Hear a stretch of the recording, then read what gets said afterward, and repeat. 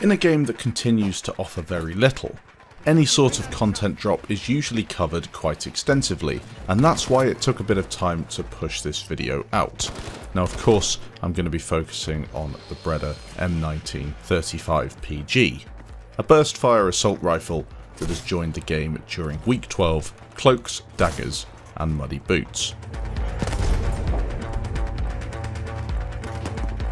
You've probably unlocked it already, and maybe you've been using it, in which case I'll be interested to see what you say down in the comments below. It's a bit of a beast, but for once we now have a burst fire weapon that also requires a bit of thought to get the best specializations and turn it into the absolute powerhouse it can be. Without the specializations, it might not be that great, and it certainly is a weapon that excels at certain things, but is really no good at others. So it's down to you working out how to use it, altering your playstyle accordingly, and then dominating the enemy. The Breda PG was an Italian magazine-fed automatic rifle that was originally developed as a semi-automatic, self-loading rifle for the Italian army. It was rejected from domestic service, however it did achieve sales to Costa Rica in 1935, and has arrived at a time of the year where we actually have the Costa Rican Independence Day, which is the 15th of September. The Costa Rican model of the weapon featured a unique select fire system including semi-auto and 4-round bursts, making it one of the first rifles to incorporate a burst fire mode, and only a few hundred were ever made, so it's quite a rare weapon. As I just mentioned, the weapon does offer either a 4-round burst or semi-automatic mode, which places it in a unique category of assault rifles in the assault class, and in all honesty, it's nice to have something a bit different in the game. A 20-round magazine will provide plenty of ammunition, even in full burst fire mode, and with a 4-round burst killing an enemy at close range, you can rack up some major kills without breaking a sweat. The only thing that holds this weapon back on first impressions is being able to control the burst and knowing when to tap fire, time your bursts and set up the specializations correctly. It is a bit of a challenge, but nothing you can't get on top of in just a few rounds. A quick point though, you need to upgrade it. Specializations make the weapon so much better, so don't write it off as soon as you unlock it and use it and work out that it might not be that great. You do need those specializations to really improve the weapon, and you need to get used to the fact it's a burst fire weapon, so it requires a little bit of a different approach to a fully automatic assault rifle. Now in this video I'm going to give you an overview of the most recent addition to Battlefield 5, the Breda M1935PG, and go through the best specializations and some tips and tricks to make the weapon work for you. As you can tell from the background, the gameplay does focus on some of the more exciting stuff you can come up with this weapon. It is a bit of a beast, and it will really show that in certain situations. You can blast enemies away before they even get to shoot back at you. Starting off with the rank 1 specializations, you are offered enhanced grips and quick aim. Now you can only pick one of them, of course. I prefer to go for the aiming down your weapon sights faster with quick aim. However, enhanced grips does enable you to gain decreased hipfire spread by 25% and weapon range by 33%, meaning if you are the sort of person to hipfire, and this is something you want the weapon to do, then going for enhanced grips might be better for you. Again, rank 1, pick what you like, and then you can go down and you're forced to pick rank 2 and 3 on either side. Now rank 2 offers lightened stock or ported barrel. Lightened stock allows the weapon to move 60% faster whilst aiming down sights, and ported barrel gives you less horizontal recoil. Now both are good, but really the main thing to take from this is the rank 3 specialization, as this is the real difference between the two skill trees. Firstly, you have light bolt, which decreases the time between shots in a burst. On the other hand, you could have trigger job, which decreases the time between bursts. Now for me, the best one by quite some distance is light bolt, where you decrease the time between shots in a burst, and we'll get into that in a little while. The other one is okay, it might be more up your street, but if you're wanting more of a fully automatic rifle, which is what you're doing with trigger job, there are better options out there. With rank 4, you have the option between custom stock or barrel bedding.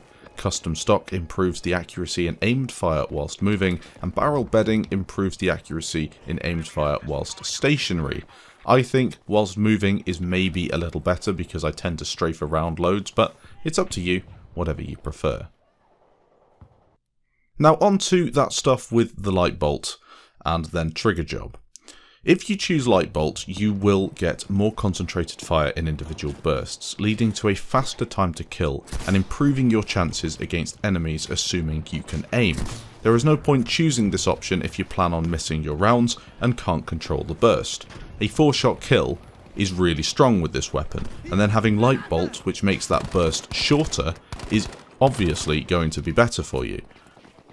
If you're missing bullets though and you can't track people or control the burst, maybe it's more difficult to control on console, it won't really be very beneficial or that much of an improvement.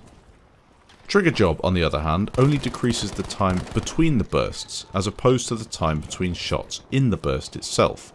Trigger job will reduce the delay between the bursts, meaning a faster follow-up is possible. So if you are the sort of person to miss shots, then maybe having that would be better because it turns the weapon into more of an automatic weapon. Then again, why pick the Breda? Why not go for an STG with the 3x or the Stormgewehr with the 3x instead? To be honest, the same people that think this weapon is trash are the same people that probably have limited luck with other single-fire assault rifles that are at their best with a 3x scope, patient aim and good positioning. Not everything in the game is a run and gun Tommy gun, neither is it an MMG. You have to pick and choose what to shoot with this weapon, and try to understand the flows of the map in order to control your engagement distances and get into the right areas. Good situational awareness is key with a weapon like this, as you'll lose a 1v1 within 5 meters against a shotgun, and potentially lose against a sniper at longer ranges. The mid-range areas are where this thing excels, and shooting enemies that might not have the time to shoot back, or that you can blast as they track across your screen really quickly. As I said, I think light bolt is the better option, but it depends what you prefer. I'd be interested to see what you think down below in the comments. I like a 3x scope on this weapon as well, so that really does work for me quite well once you can control the bursts.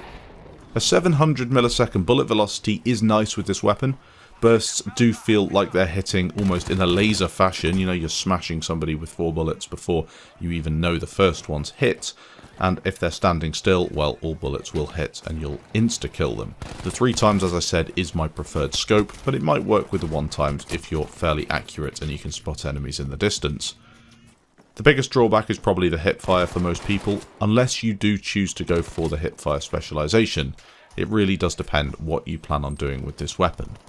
Now with grind gone, it's not ideal. Grind for me is the best mode for trying out what a weapon is good and bad at because you're in the action straight away. Maybe Grand Ops is more up your street. Again, this would be a good weapon for that. I really do feel though like it's a really versatile weapon despite being limited to burst firing, and obviously you can tap fire too.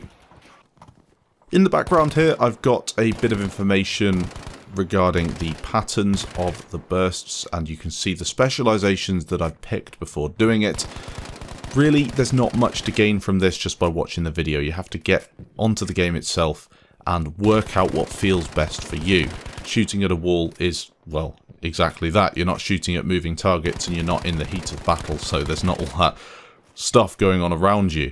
It's good to know, but it's really not going to be the same thing. What I would say though is that the light bolt is better. It feels better, it feels crisper and smoother having the control between the bursts. Even though you do have that delay, you're firing bullets much faster, and with that high bullet velocity you're really going to be blasting people before they can even turn to shoot back.